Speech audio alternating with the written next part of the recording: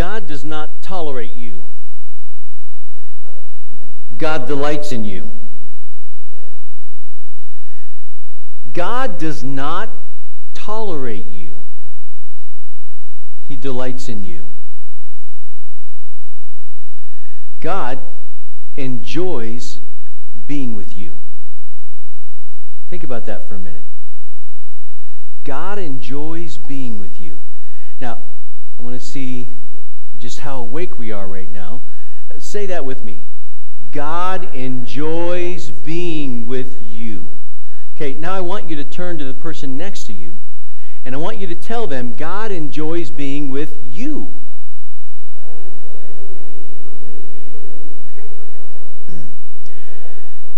Now think about that. Think about that. Let that thought just kind of sink in. What kind of thoughts came into your head? What kind of things did you entertain in your mind this morning? What kind of words came out of your mouth this morning? How did you interact with people as you went throughout your morning and came in before worship today? What about those that you, well, maybe avoided? And still,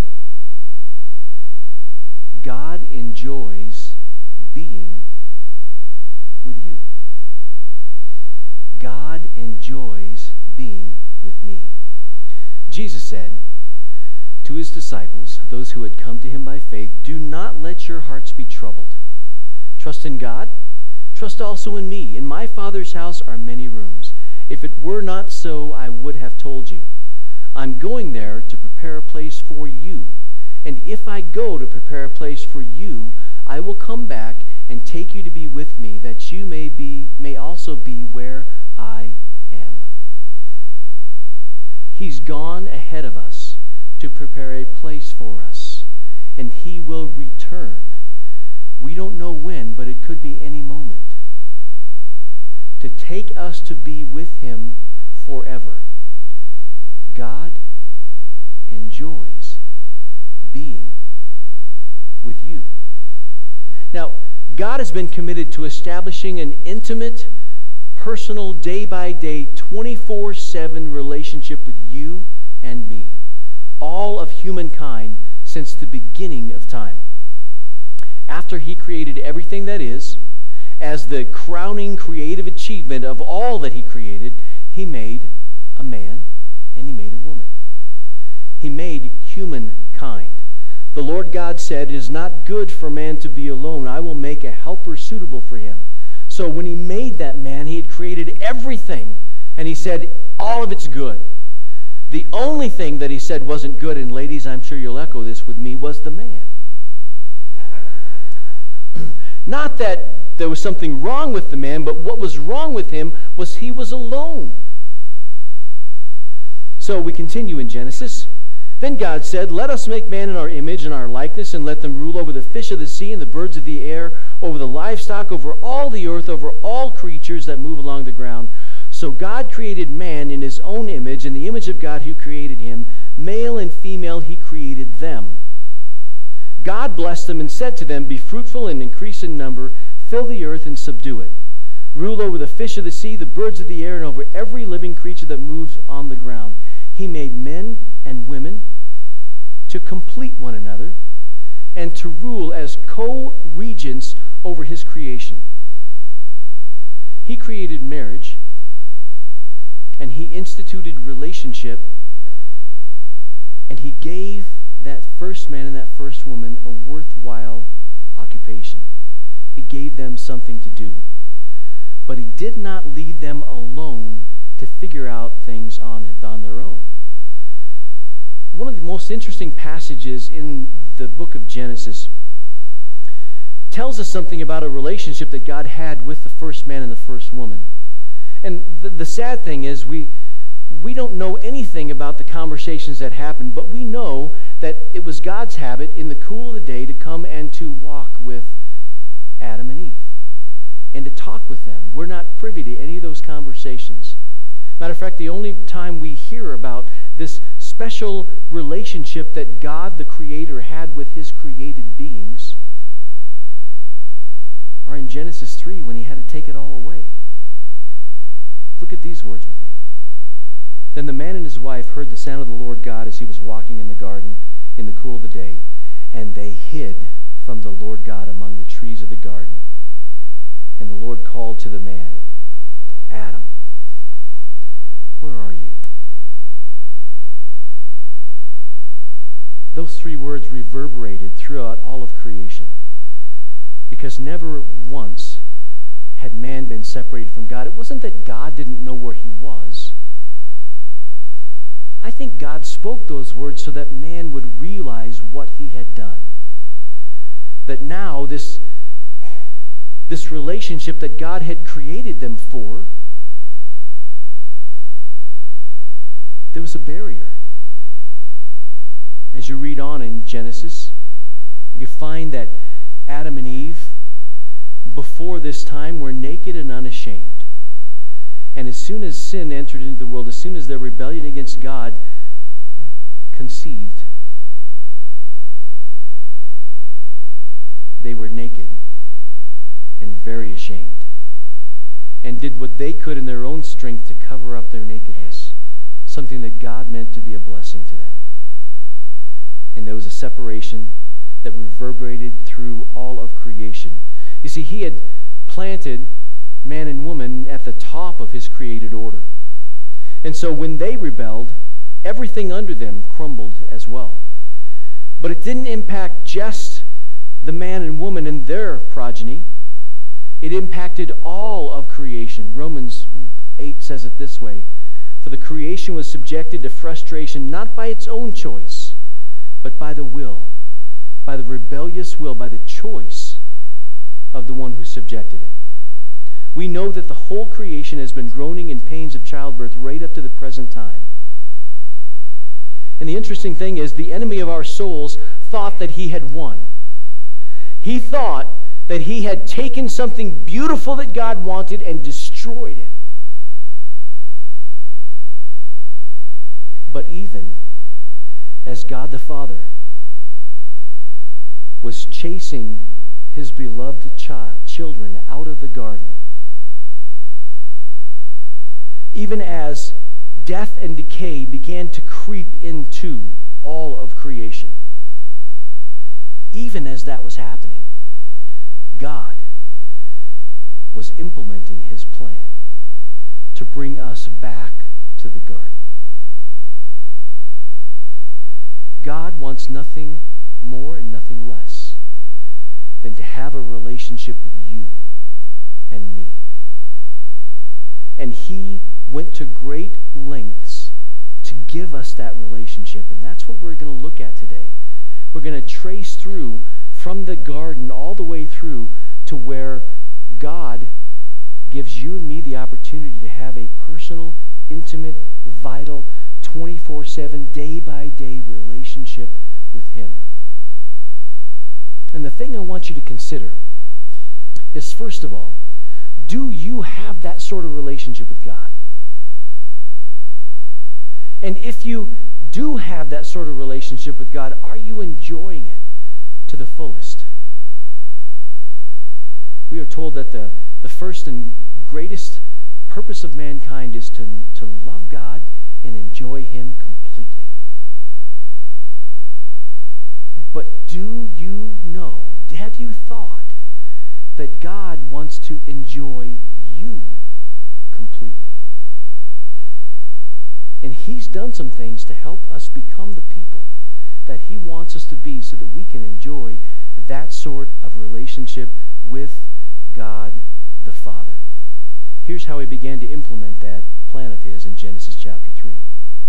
I will put enmity between you and the woman. I will do this, God said, knowing full well the sacrifice that it would cost.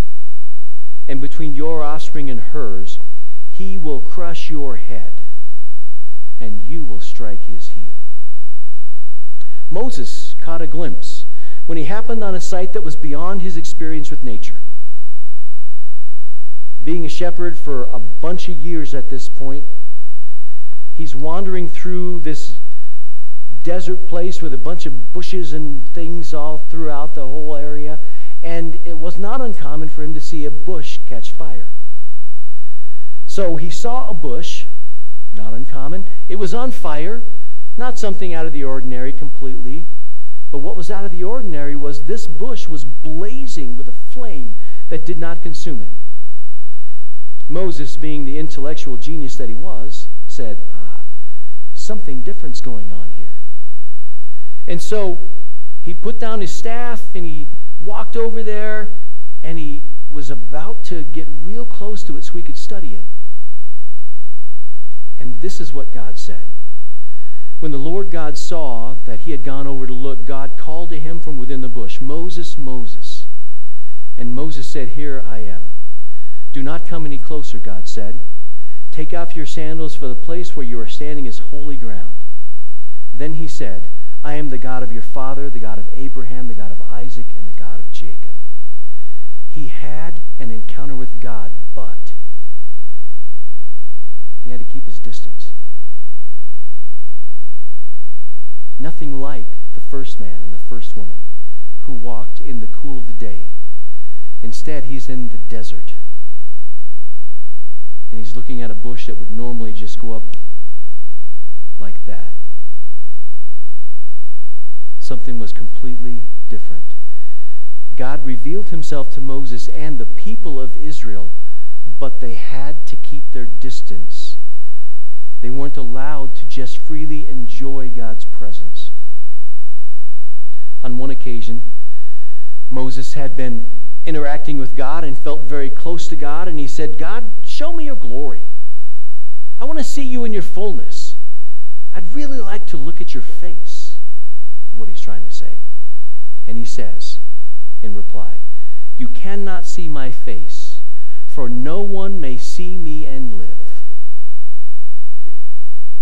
So think of the distance that has been traveled from intimate, personal, 24/7, day-by-day relationship with God in the garden to now you can't even look at my face and live.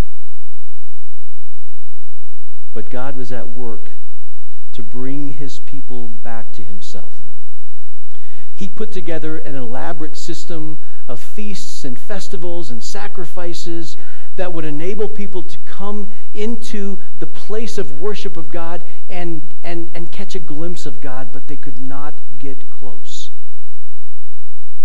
The reason we know they couldn't get close is because every year they had to make the same sacrifices. If one sacrifice would have cured everything and caused the rift to go away, then it would have been done. But every year they had to go, and every year they had to sacrifice, and every year the husband of the family and the boys that were in the family had to go and lay their hands on the head of that sacrificial lamb and watch as the priest slit its throat and as the blood flowed out, reminding them that there's some horrible things that have to happen to take care of the distance between you and God. So, God gave Moses very elaborate, detailed instructions on how to build what we would come to know as the tabernacle. It was the mobile worship center for the people of Israel as they wandered in the desert for 40 years. Now, this is an outlay of the tabernacle with the top pulled away so you can kind of see. Now, there were lots of different things that happened inside here. And different people could be involved in part of that worship. There was an area around the outside where all the people of Israel could be. There was an area even further outside of that where Gentiles, people like you and me, could go and worship God. We were further away. But the Jews, the Israelis, could be right up close. But only one person could go into this next slide, into the Holy of Holies, the place where God dwelt above the cherubim. And that priest could only go once a year to offer a sacrifice to atone for the sins of the people. Now, the tabernacle gave way to the temple, all part of God's plan. It was a permanent structure that Solomon was the first to build. Here's a reenactment of the temple itself and all the courtyards on the outside, all the different things that were there. But let's zero in again on the one room, the Holy of Holies, the one place where God dwelt, where humankind could have access to God. But the only one that could have access to God was the high priest, and only once a year, after he had taken all his clothes off, washed himself from head to toe in a special way, put on linen garments and put on all of the garb of the high priest, made sacrifices for his own sin, and then he would go into the Holy of Holies. Now this was such a terrifying thing that history tells us that they sewed seeds and bells on the bottom fringe of his garment, so that while he was moving around, they could hear him move around, because just in case God was displeased with this high priest and killed him, they could use the rope they tied to his foot to pull him out.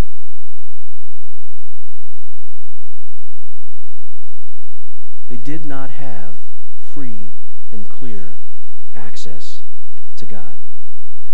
And then, in Ezekiel chapter 9 and verse 3, a profoundly disturbing thing happens. Ezekiel 9, the book of Ezekiel tells us all about the rebellion of Israel and how they've turned their backs on God. And finally, God had had enough. In Ezekiel 9:3, we read this.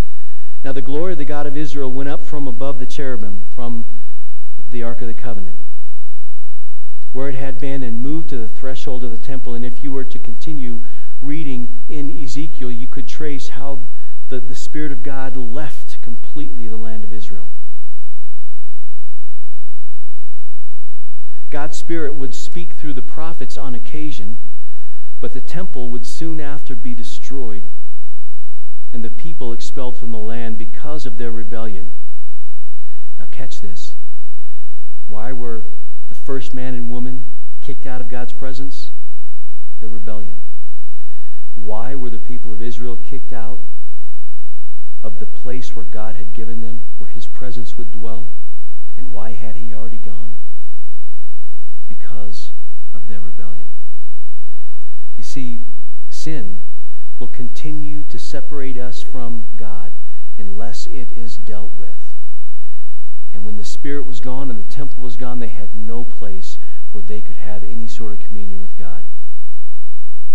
And so, when the last word of the book of Malachi, the last book in the Old Testament, was written, up until the point where the first word of the New Testament, the first word probably in the Gospel of Matthew, was written, there were 400 years that theologians call 400 years of silence.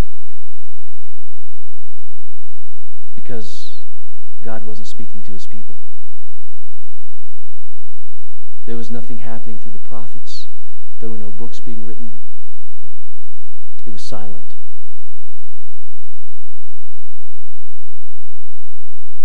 Then Jesus came to the earth. The Word became flesh and made his dwelling among us, John 1:14 says. Now catch this. Literally, the phrase made his dwelling among us would be better translated tabernacled among us. The Word became flesh and tabernacled among us. Jesus became the place where mankind could meet with God. Total, free, complete access to God. Verse 18 of John 1 says this, no one has ever seen God, but God, the one and only, who's at the Father's side, has made him known. Jesus is the full and complete revelation of God's glorious presence on the earth. And as he was here on the earth, he did many, many wonderful miracles and some incredible teaching, but one of the themes that he continued to speak about over and over was the kingdom of God. The kingdom of God is the rule and reign of God in the hearts and lives of his people. That's what the kingdom of God is. And he said things like, the kingdom of God is near. He was telling them, wait a minute, pay attention. God is coming near to you. The kingdom of God is near. And then he said, the kingdom of God will be taken away from some people and will be offered and given to other people. He says in Luke 18:16 that the kingdom of God belongs to such as these. He's speaking of children. Children who'd come to him by faith and wanted to just climb on him. I think sometimes as adults, we don't understand that God wants to enjoy being with us. And we think we've got to dress a certain way, and we've got to stand a certain way, and we've got to say thee and thou and those kinds of things because God won't understand us if we don't. He says that the kingdom of God belongs to such as these. It belongs to children who come to him by faith. It belongs to those of us who say, hey, you know what? I'm gonna just be with you, God. I want you to rule and reign in my life, and I will trust you. He said, John 3, I tell you the truth, no one can see the kingdom of God unless he is born again. What does that mean? A little bit later, he explains it some. I tell you the truth, no one can enter the kingdom of God unless he's born of water. That's a human birth. And born of the Spirit. That is born again or born from above. Born through coming to him by faith and trusting him as your Lord and Savior. And then he says, and this was the most incredible statement for Jewish ears to hear. The kingdom of God is within you. He said, if you love me, you'll obey what I command, and I will ask the Father, and he will give you another counselor to be with you forever, the Spirit of truth. The world cannot accept him because it neither sees him nor knows him, but you know him, for he lives with you and will be in you. Catch this. The incredible, awesome God who Moses, who spoke to God face to face, could not even come close to the burning bush to get access to him. The high priest could only go in once a year. That God is saying to the people of that time and to you and to me today that I'm coming near to you right now if you will simply accept me. Jesus said, if anyone loves me, he will obey my teaching. And listen to this, my Father will love him, and we will come and make our home with him or her. No longer is he completely separated behind a veil that only the priest gets to go to once a year. No longer. He is available.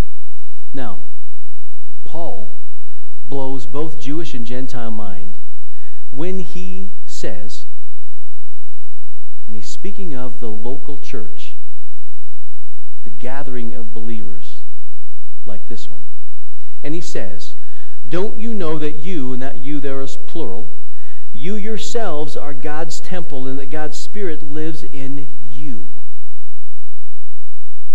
God's Spirit lives in us. This church, this body of believers, we as disciples of Jesus are his temple. We are his temple, the place where God's Spirit dwells.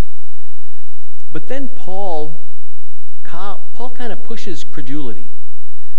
And he says something that is just mind-blowing even more so.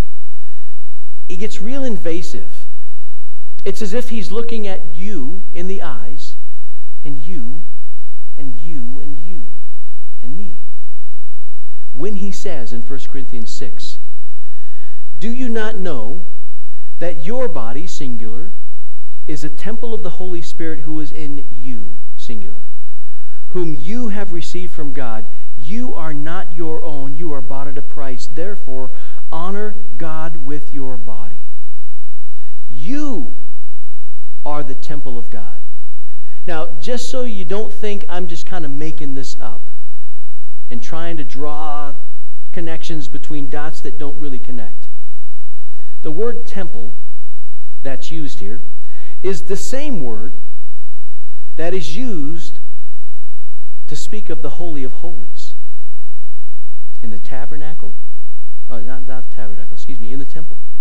It's the same word. That's the place where God dwells, remember? You are the place where God himself dwells. You are the place. Now that doesn't mean that you are God.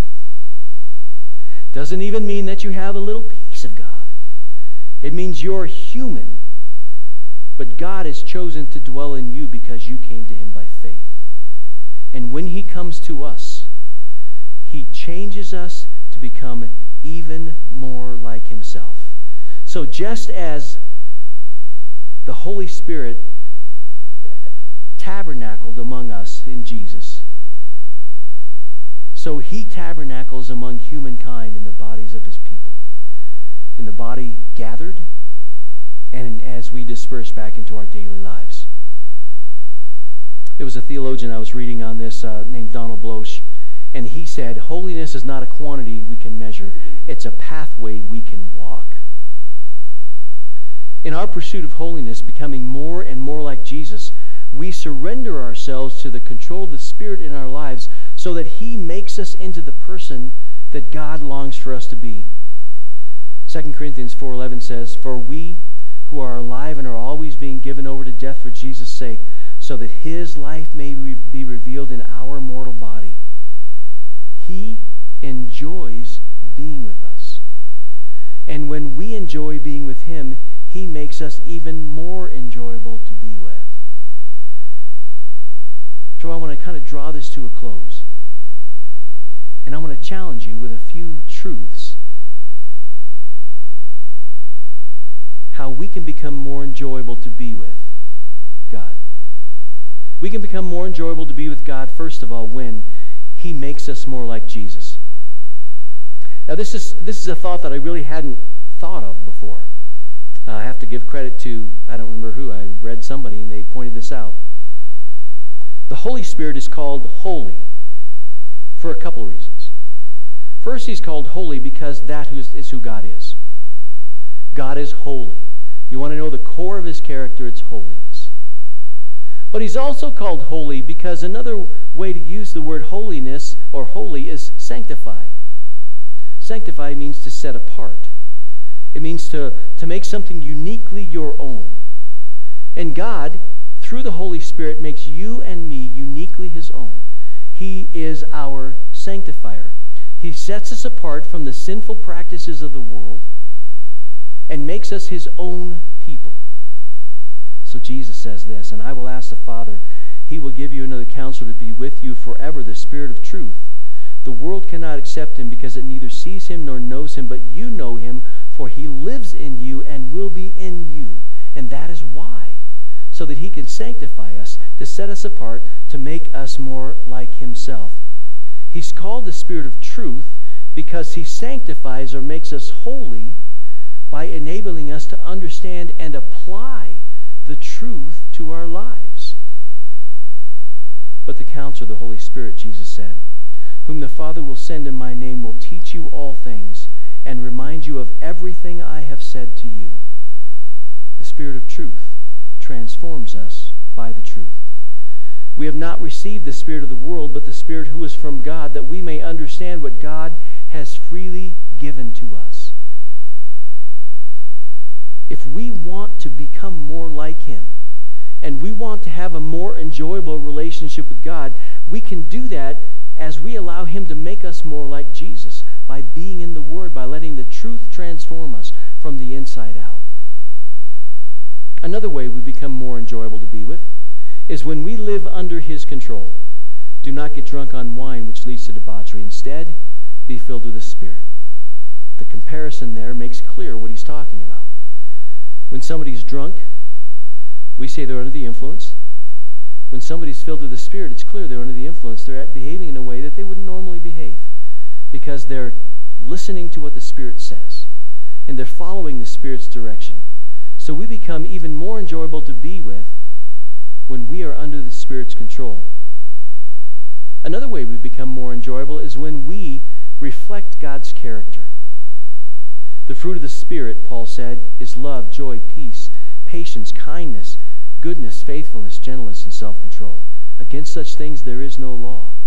There's no reason to have laws if you are under the control of the Spirit, because that is what's going to come out of you. You will be loving, you will be good, you will be kind, you will be patient. You'll be all those things that laws are meant to try to drag out of us. As we noticed in Romans 8 last week, only when we are living under the influence of the Holy Spirit can the righteous requirements of the law be fully met in us, who do not live according to the sinful nature, but according to the Spirit. It's only under the power of the indwelling Holy Spirit that we are able not to sin. We don't have the strength in ourselves. And if the Spirit of Him who raised Jesus from the dead, Paul says, is living in you, He who raised Christ from the dead will also give life to your mortal bodies through His Spirit who lives in you. We become more enjoyable to be with when He makes us more like Jesus. When we are under His control. When our lives reflect His character. And then these last two, these two just blow my mind. When there are offerings of worship and praise that come from His temple. And who's the temple? Who's the temple? We are. You are. I am. We become more enjoyable. God delights in us even more when we offer up offerings of worship and praise. Peter, I would encourage you to maybe take some time and look at 1 Peter chapter 2. He draws this beautiful picture, but here's just a snippet of it. As you come to Him, the living stone, rejected by men but chosen by God and precious to Him, you also, like living stones, are being built into a spiritual house to a holy priesthood, offering spiritual sacrifices acceptable to God through Jesus Christ. God is already pleased with you and me. He already enjoys being with us. But to make that enjoyment more profound, He loves it when His people worship and praise Him, not because He's insecure and needs for someone to bolster His ego, but because He knows that the fullness of joy is found in Him. We can look everywhere else that we want to go, and we will never find fullness of joy until our hearts are centered on Him. There's one last way that we can be even more enjoyable to be with. When offerings of worship and praise come because of His temple. When they come from His temple, yes, but when they become because of His temple. Listen to what Paul said in 2 Corinthians 9. This service that you perform, whatever the service was, in this particular case, they were giving finances to meet the needs of some folks who were in dire straits. But whatever the service is, whatever service God's people give, is not only supplying the needs of God's people, but is also overflowing in many expressions of thanks to God. Because of this, because of the service by which you have proved yourselves, men will praise God for the obedience that accompanies your confession of the gospel of Christ, and for your generosity in sharing with them with everyone else. Christian rapper turned pastor, Trip Lee, challenged us with this. He said the mature Christian doesn't ask, "What can I do?" Rather, the mature Christian asks, "What can I do to glorify God?" You see, that's what the temple was all about. It was to bring glory to God. It was to bring sacrifices and praise to God. It was to draw near to God, to have fellowship with God, to spend time with God. And when we, as His temple, when we fulfill that, When we bring glory to him, then God is glorified and praised and honored, and our lives are become more full of all that he has for us. God enjoys being with you. He has been the architect of an elaborate journey to get back to you. He doesn't see you and I just as who we are right now. He sees us as who we will become. And he has come to live in you and me so that we can become and enjoy the fullness of all that he has for us. And the more time we invest in him, the more like him we will become. I think the challenge for us is to surrender to the Holy Spirit's control and enjoy being with God. If you've never put your faith and trust in Jesus and you think, wow, that is, God of the universe wants to know me, I want to encourage you to consider that, to think about checking it out for yourself and seeing if it's true. The contact card in front of you, in the pew in front of you, if you're interested in talking about that a little bit more, just write your contact information down there, and just write just some kind of description of what you're thinking and what you'd like to know more about. But if you're here and you've got a relationship with Christ, you've already put your faith and trust in him, and you're not enjoying the fullness of that, I want to encourage you to pray along with me that God this week will enable me to surrender myself more and more to the control of the Spirit, and that he would give me the fullness of all that he wants for me. Let's pray together. Jesus, we can't come into relationship with you without your help. And we can't grow in that relationship without the Spirit empowering our minds and hearts to understand your word. Thank you that you are the Spirit of truth, Holy Spirit, and that you come to set us apart, to make us more like Christ. Thank you, Father, that you put this whole plan together at the very beginning when mankind turned away from you. Make us the people you want us to be. Thank you for letting us be your temple. May we bring glory to you. In Jesus' name, amen. I'm going to invite the ushers to come on forward. It's an opportunity for us to give back as God has given to us. If you have a prayer request or a need, or maybe you'd like to talk further about what we've been talking about today, grab that contact card in front of you, and we'll give you just a second or two to fill that out and drop it in the plate as it comes by. Let me pray and ask God to bless this offering. Thank you, Father, for the offering that we are about to receive. Thank you for the resources that you entrust to us.